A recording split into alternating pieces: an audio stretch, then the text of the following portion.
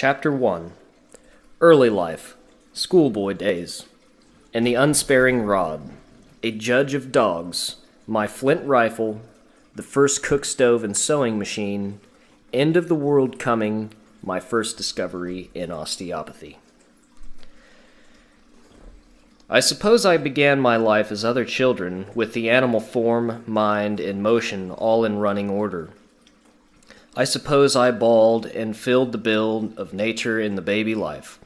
My mother was as others who had 5 or 6 angels to yell all night for her comfort. In 4 or 5 years I got my first pants.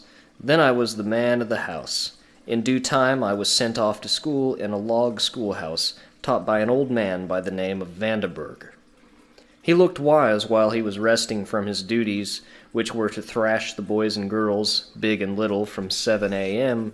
till 6 p.m., with a few lessons in spelling, reading, writing, grammar, and arithmetic sandwiched between.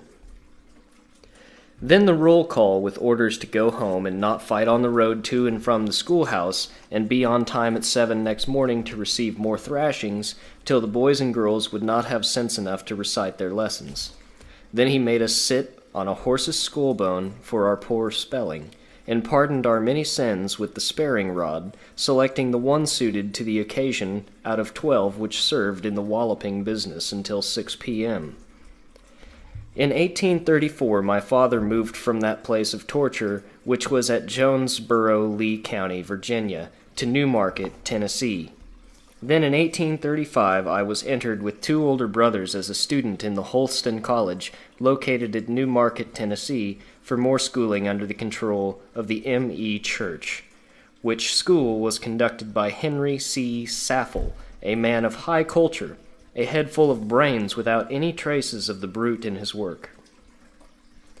In the year of 1837, my father was appointed by the M.E. Conference of Tennessee to go as a missionary to Missouri. We bade adieu to the fine brick college at Holston, and at the end of 7 weeks' journey reached our destination, and found we were in a country where there were neither schools, churches, nor printing presses, so here schooling ended until 1839. Then my father and 6 or 8 others hired a man by the name of J.D. Halstead to teach us as best he could during the winter of 1839 to 1840. He was very rigid, but not so brutal as Vandenberg. The spring of 1840 took us from Macon County to Schuyler County, Missouri, where I received no more schooling until 1842. That autumn we felled trees in the woods and built a log cabin 18 by 20 feet in size, 7 feet high, dirt floor, with one whole log or pole left out to admit light, through sheeting tacked over the space so we could see to read and write. This institution of learning was conducted by John Mickle of Wilkesboro, North Carolina, at the rate of $2 per head for 90 days. He was good to his pupils, and they advanced rapidly under his training. The summer of 1843, Mr. John Hindman of Virginia taught a 3 months' term in which mental improvement was noted. Then back to the old log house for a fall term in Smith's Grammar under Reverend James B. Calloway. He drilled his class well in the English branches for 4 months, proving himself to be a great and good man, and departed with the love and praise of all who knew him. In the spring of 1845 we returned to Macon County. A school was taught by G. B. Burkhart, but I did not attend it, as he and I did not agree. So I left home and entered school at La Plata, Missouri, conducted by Reverend Samuel Davidson of the Cumberland Presbyterian Church. While attending his school, I boarded with John Gilbreth, one of the best men I ever knew. He and his dear wife were a father and mother to me, and I cannot say too many kind words of them. His grave holds one of my best and dearest friends. They opened their doors and let myself and a dear friend and schoolmate, John Duval, long since dead, into their home. Mornings, evenings, and Saturdays, my friend and I split rails, milked cows, helped Miss Gilbreth tend babies, and do much of the housework as we could. When we left, she wept as a loving mother parting from her children. There are many more of whom I could speak with equal praise, but time and space will not admit. In the summer of 1848 I returned to La Plata to attend a school given wholly to the science of numbers under Nicholas Langston, who was a wonderful mathematician. I stayed with him until I had mastered the cube and the root square in Ray's third part arithmetic. Thus ended my school days in La Plata. The reader must not suppose that all my time was spent in acquiring an education at log schoolhouses. I was like all boys, a little lazy and fond of a gun. I had 3 dogs, a spaniel for the water, a hound for the fox, and a bulldog for bear and panthers. My gun for many years was the old flintlock, which went chuck, fizz, and bang. So you see, to hit where you wanted to, you had to hold still a long time, and if the powder was damp in the pan, much longer, for there could be no bang until the fizzing was exhausted, and fire could reach the touch hole leading to the powder charge behind the ball. All this required skill and a steady nerve to hit the spot.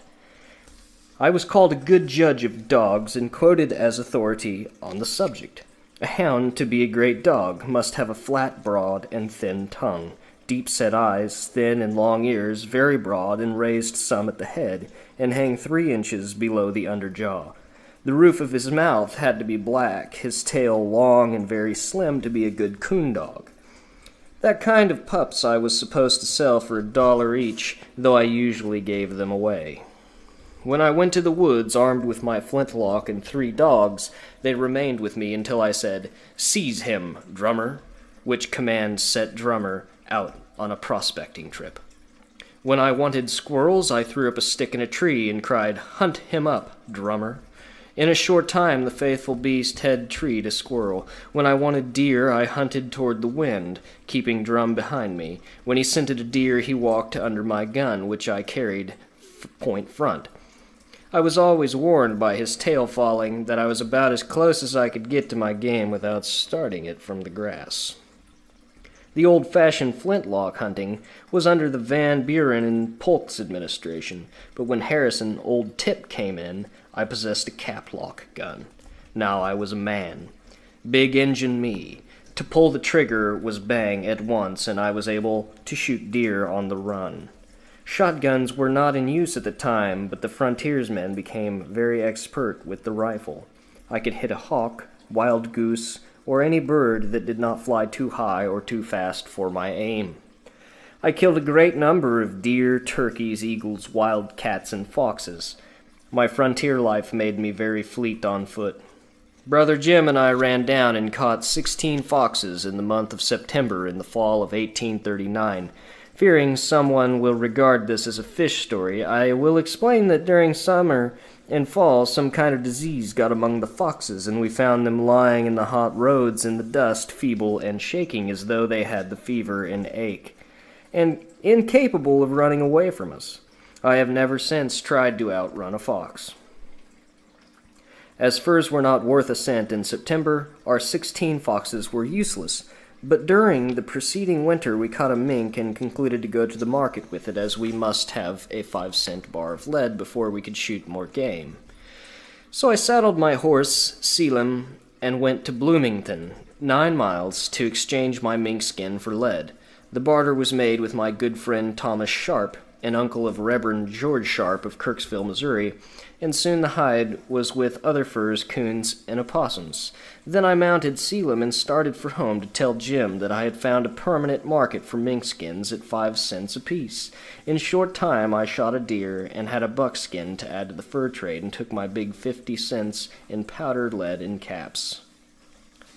Early in the 40s, I was very much in dread of the Judgment Day, or some awful calamity. I was told of the signs and half-signs that there were to come before the end cometh, until my young mind was nearly distracted.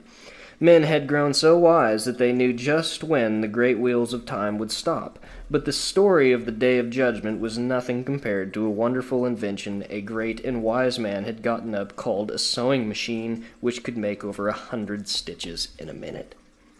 I knew it must be so, for I read it in the Methodist Christian Advocate of New York. I told my chum, Dick Roberts, the story, and he said it was a lie, because his mammy was as smart a gal as there was in the country, and she couldn't make but 20 so. he wasn't going to swallow any such stuff. I didn't tell Dick all the wonderful things I had heard. I wanted to tell him that Sister Stone, just 4 miles from where we stood, had told me she brought a cook stove with her from the East, and she could make coffee, fry or boil meat, bake bread, make syrup, and cook anything on it in good shape. But for the sake of my own veracity, I determined to go and see if it was true before I told it to Dick. I told Father I was going to hunt stray cattle. He said, "All right." Having joined the church a few Sundays before, he supposed I was honest about looking for cattle, while I really wanted to see Sister Stone's cook stove, and determined to let evil prevail that good might come. So I mounted Selim, and as soon as I could get out of my father's sight, I put the bud to his side.